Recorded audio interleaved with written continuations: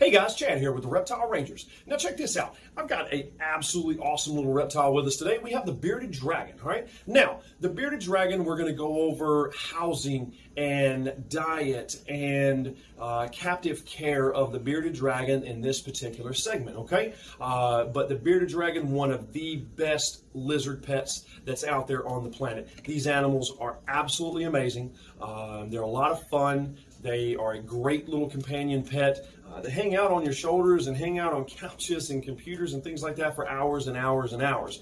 They do make an absolutely wonderful, wonderful pet. So let's go over this wonderful reptile today. We're going to go over the bearded dragon captive care as a pet. Okay, so we're here at the Kernersville Reptile Zoo. Let's get started. First thing we're going to talk about when it comes to the bearded dragon is let's just talk about simply choosing a dragon, okay? Now, there are a lot of people that breed bearded dragons. There's a lot of wholesale companies that sell bearded dragons, whether they breed them, whether they bought them from somebody else that's bred, and they're turning around and reselling them wholesale. Babies versus adults. Babies are absolutely awesome. They are, but depending on where you get the baby from, you can end up with a lot of headaches. A lot of your major pet chains, a lot of your wholesale industries, things like that, they're just, unfortunately, not quality bred animals. They're not captive bred, they're not selectively bred, they're not quality bred, and they can cause a lot of health problems. I'm not going to go over all the health problems realistically in this particular video. That would be a whole other video, okay, talking about things such as adenovirus in bearded dragons, which is a fatal, 100% fatal disease, and it's not curable, okay? So that's one thing. But I'm not going to talk about all of the issues inside of bearded dragons in this one. We just want to talk about captive care and how to keep them, what to feed them, things like that, okay? So again, number one is just making your selection. Do you go with a baby? Do you go with an adult? Now, there's many, many reasons why you might want to go with a baby. It's small, it's cute, you can grow with it, it can grow with you, it can grow with your child. They can watch it grow up, you can watch it nourish, but there are adults as well. And adults can be adults anywhere from 10 to 15 months. They can be a decent size already, so they're still young, okay, and can be already established. There's benefits to having one that's already established. It's an adult, meaning it already eats exactly what it should be eating. It's gotten past a lot of the genetic issues that may come to light as a youngster or a juvenile that may cause it problems. It's gotten past most of those that we would see come up as a medical center when they're very, very young. But as an adult, they've gotten past that, okay? They're usually a whole lot more laid back as an adult. As babies, they're kind of wired up. They're exploratory. They're nosy, and of course, they want to go explore their habitat. With the adults, they're still nosy, but they're a whole lot more laid back. I mean, you can see I'm sitting here, I'm talking, I'm going through this video, and this animal right here is just sitting here hanging out with me. The adults are great, but I'm not going to tell you one versus the other. I like the adults; they're laid back. I also like the babies; they're kind of cute, and you can grow them up. Okay, now let's talk about habitat.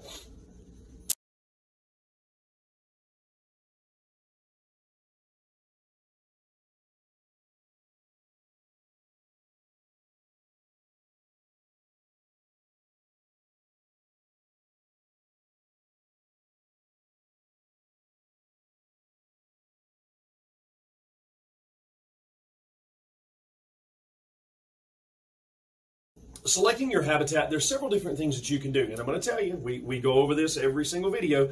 There's going to be forums, there's going to be groups, there's going to be Facebook, there's going to be Google, there's going to be all kinds of different things that's going to tell you a million different things and a million different opinions.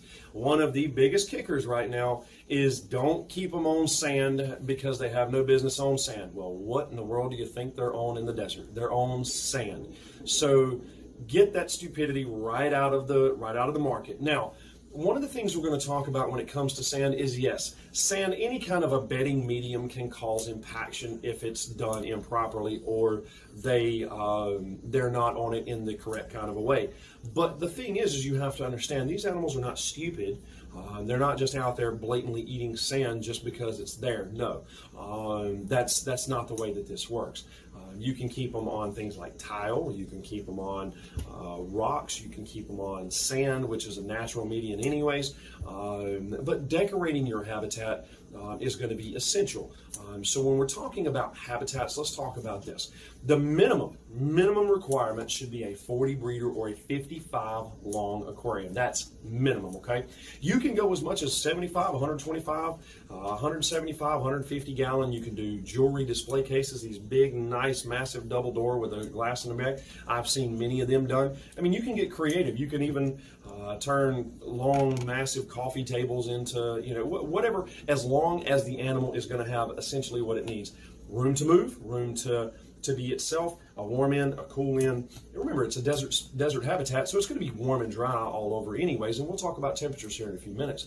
But when selecting your habitat, they don't need as much height like an iguana would or something that's considered a boral or a climbing lizard, but they do like to climb. So give them some height, okay? Give them some room to be able to climb and exercise, but be able to have length of tank so that it can go from one end to the other. Now, when we start talking habitat, we've talked 40 breeder, 55 long, you can do 75 gallon, you can do 125, so on and so forth. In decorating your habitat, that is totally up to you how you decorate it. You can put in rocky outcrops, you can put in all different kinds of things, little cactus, fake cactus plants. You can do whatever you want to do as far as decoration. But you do want to give actual depth and sustenance to your actual habitat. It gives clarity to it. It makes it feel like a natural habitat. It makes it feel like home for these animals, okay?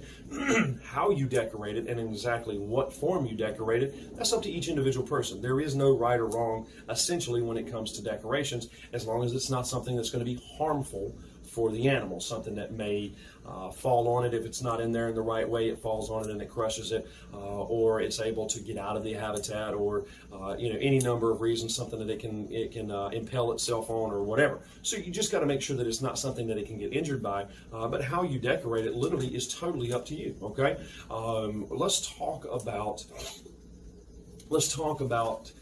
diet. Okay, I'll tell you what, let's go back, let's talk about lighting. When we're talking about the habitat, let's talk about lighting. Reptiles, I know we did the episode on MBD. You need to check that episode out. I go a little bit deeper into the UVB, calcium, and all that kind of good stuff in that particular episode. But when we start talking lighting, you need two different types of light. Okay, you need a light for heat, and you need a light for UVB. Could be a mercury vapor bulb, could be a ultraviolet light that's an incandescent tubed bulb.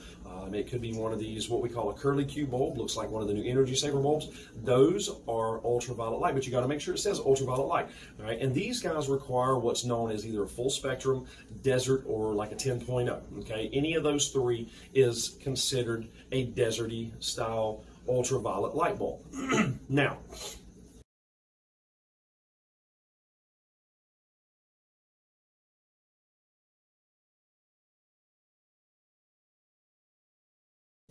with your heat bulb, the heat bulb is just essentially for producing light and heat, okay? You can use a ceramic heat emitter. It doesn't even have to produce light as long as it produces heat, and you still got the light coming from your UVB bulb. Heat is essential with these animals, with any kind of a reptile, for digestion, for processing food, for having an appetite.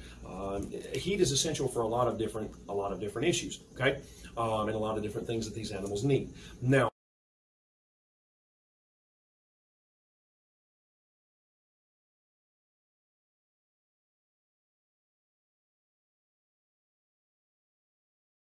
with the ultraviolet light bulb, that gives them the vitamin D3 that they need so that their bones and their bodies grow like they're supposed to. Okay, so you need those two lights. You don't necessarily have to go to a pet store to get a heat bulb, okay? Just because it says one of these manufacturers another, and I'm not going to promote one or the other because none of them are doing any kind of sponsorship through us, so I don't care who you use. If you want to go to Walmart and use an incandescent bulb, go for it. I have no obligation to tell you to go buy some $15, $20 bulb just because it's sitting in a pet store. We're all about saving people money as well. So as long as this thing produces heat. But let's talk about the temperature. Temperature should be a 105-degree basking spot, give or take a few degrees. I mean, it can fluctuate, it always does. And within the 80-degree range on your cool side. So 80s to the 105 basking spot only, okay? So your basking spot where the lamp is directly putting the heat to is where you want it to be, about 105 degrees, okay? When we start talking about diet inside of inside of the bearded dragon. These guys are omnivorous as well as insectivorous, okay? So they, yes, eat all kinds of different insects. They eat fresh fruits and vegetables, and they will also eat some meat products. They will take pinkies, rat pinkies, mice pinkies. When they're big enough, yes, they could even take rabbit pinkies, things like that. So they will eat certain meat products, okay?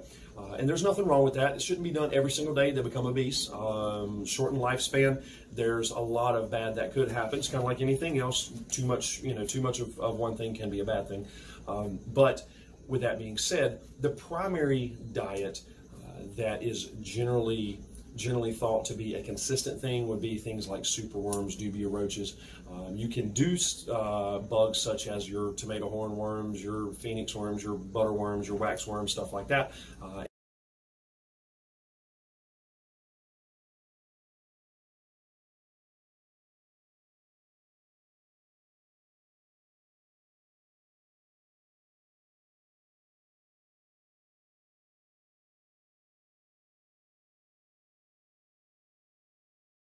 And some of that needs to be within reason. It doesn't need to be in everyday consistency, like the hornworms and the butterworms and some of those, because it's got a little bit more nutritional content, kind of like pinkies. You don't want to do that every single day. Crickets, absolute no-no. Do not do crickets. You do not want to do the crickets. For one thing, they're low nutrition. They're trash food. Number two, they cause intestinal parasites in reptiles. We see that and deal with those issues all the time, helping people out, because crickets go around re-ingesting their own feces, so that ends up causing tapeworms and pinworms and other GI tract microorganisms, okay? So it's a bad thing. And it takes a lot of the crickets to actually fill them up, where a few superworms or a few dubia roaches, it's going to fill them up. High protein, high fat, good nutritional content. Now, we're talking about fresh fruits and vegetables. You can do a wide array of fresh fruits and vegetables. You can do anything from spinach within reason. You don't want to do spinach all the time. You don't want to do other things like broccoli and stuff like that all the time. It's a variety, but you can do cabbage and collards and kale. You can do any of the bean family. Again, it's high protein. You don't want to do it all that often. It would just be something for every once in a while. You can do a little bit of lettuce, but you got to remember, lettuce is not nutritional. It's a watery vegetable, okay? But you don't want to do lettuce solely. You want to do that kind of mixed in. If you do like a spring mix or something like that, then okay, fine, so be it. And then if you mix some fruits in there with it, some chopped up, most dragons love the color red. Strawberries, tomatoes, they like cucumbers and squash, and you can do things like watermelon and cantaloupe, and you can do grapes, you can do blackberries, you can do apple slices, bananas. The sky's the limits. The only thing you don't want to do is absolutely no citrus of any form, okay? Way too much acidity. So again, whenever you do your fresh fruits and vegetables, just do a mixture of stuff, okay? Just finely chopped up. That way it's easy for them to eat. With lizards, any kind of a lizard, when we're talking about feeding, if it can fit between their eyes, if you know that it can fit right between the eyes, then the lizard can safely take it down and it's not going to hurt them, choke them, or anything else, okay? So as long as with the bearded dragon or the water dragon or the iguana or anything else, as long as it can fit between the eyes, they can physically take it down without having complications, okay? Now, in the diet, when we start talking calcium with the vitamin D3, the powder, the calcium powder, 9 times out of 10, we don't do that on our bugs. I know a lot of people will actually do the calcium powder with their bugs. We tend not to, because the calcium powder doesn't stay on the bugs as easily. Most of the time, what we'll do is we'll do our calcium spread on the fruits and vegetables, because it sticks to the watery fruits and vegetables a whole lot easier than it will the bugs. The diet that we pretty much put everybody on, zoos, vets, private individuals, whoever it is, whatever it is, whenever they're calling for consultation, is Monday, Wednesday, Friday is your feeder days. Tuesday, Thursday, and the weekend would be your fresh fruits and vegetables days. On their feeder days, if you want to give them a little bit of fresh fruit and vegetable, that's perfectly fine, because remember, everything within reason. We're not going to just give them dozens and dozens of roaches. It's going to be too much food. They're going to become obese, or it may just go to waste. We're not going to give them too much vegetables without some of the insects, because then they're not going to get some of that proteiny complex that they need from the bugs that does help them grow. So again, we don't want to feed too much of anything, And it's going to depend on the size of your dragon and what you're feeding as to what that is. So that's not something we can really cover, of course, in just a simple video, because that's up to each individual situation. And each dragon has its own personality. Some of them will eat more if you let them. Some of them won't eat as much as, whether you wanted them to or not. All right. So ultimately, you have to know your dragon and know what it's wanting to do or what it's going to do. But when it comes to the diet, 9 times out of 10, we're going to do like a Tuesday, Saturday kind of a routine. A little bit of a calcium spread, a little bit of a dusting on the fresh fruits and vegetables. That way they get that twice a week, along with the UV exposure and with the heat exposure. So you don't want to do too much calcium. Too much calcium along with the UV can actually cause problems as well. So too much calcium, bad thing. Not enough calcium, bad thing. Okay. When we start talking things such as cohabiting dragons, and some people ask about cohabiting dragons. Yes, you can cohab dragons, but it really depends on each individual situation before you just start throwing dragons together. Yeah, you need to know if one is healthy. There needs to be a quarantining period, even in a breeding situation. You don't want to just instantly throw animals together. Yeah, they live together in the wild. They do perfectly fine in the wild. Yes, they can do perfectly fine in captivity. 2 males is not a good idea to put together, just as a general rule of thumb with anything, just for the simple fact that they may end up fighting, territorial, mating aggression, whatever the case may be. But generally speaking, even your females are going to establish, in bearded dragons, will establish a hierarchy. You'll have a dominant female, you'll have subordinate females. With a male-female grouping, you're going to have a male dominant 9 times out of 10, and you'll have female subordinates. Sometimes you'll have a female dominant, even with a male in there. It does tend to happen every once in a while. But when it comes to housing multiples together, they tend to do better if they grow up together or if they were housed together to begin with, versus trying to take and just introduce a couple of adults and just throwing them into the mix. Again, some of them get along and some of them fight. So it's going to be based off of each individual's personality and what they decide they want to do. Okay? Now, all right, so when we're talking the bearded dragon is just a pet, they get the name bearded dragon because they'll turn their throat black, just like a beard. And most of the time, that's one of 2 reasons. Either mating, he's trying to show off for the female, or he's trying to threaten a male that he sees, or something's got him really stressed out. So that would be the 3 main reasons, the 2 key reasons.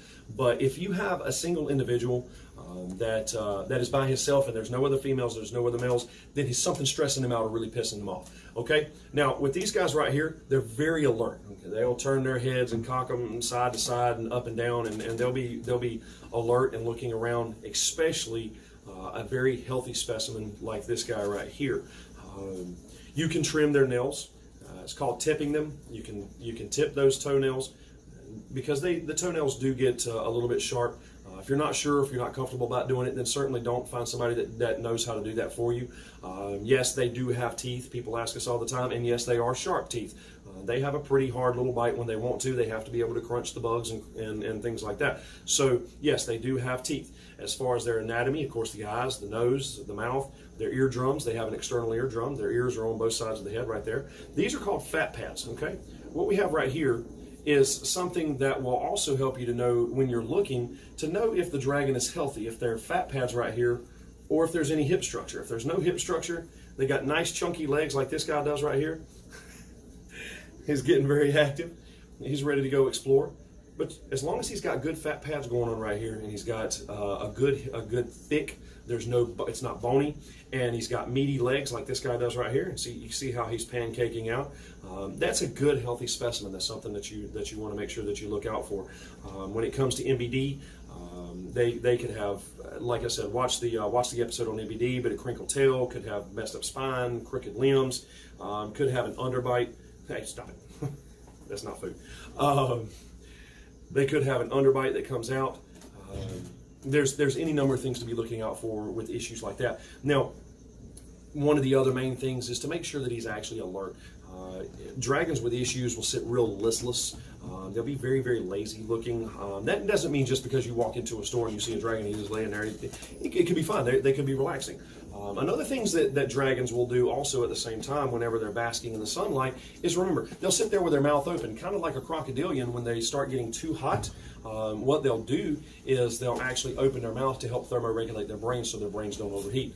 So whenever they're sitting there, it doesn't necessarily mean, oh crap, my bearded dragon's got a respiratory infection. No, he may actually just be sitting there and just be refusing to come out from under the heat because he's enjoying the heat. So he wants to just make sure that he doesn't cook his brain, so he's just thermoregulating his body temperature. He's just sitting there under the light with his mouth just wide open, just sitting there, okay?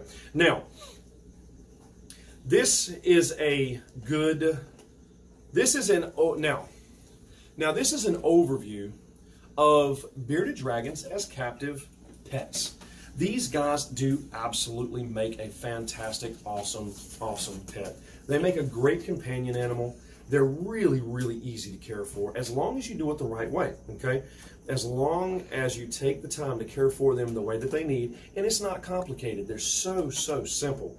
And that's why there's so many of them out there. Unfortunately, not all are taken care of the way that they're supposed to.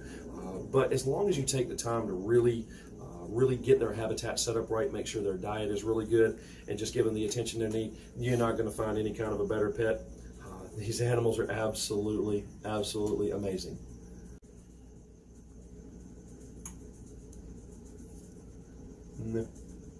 Yeah, so this is Chad with the Reptile Rangers at the Kernersville Reptile Zoo. We hope you enjoyed this. Just like any other time, write us in. People do it all the time. Let us know what you want to hear about. Let us know what you want to see. Let us know what you want to film, what you want us to film about, okay? We'll either see you at the zoo or we'll see you on the next episode. Make sure to hit that subscribe button. Make sure to share these away. We'll see you next time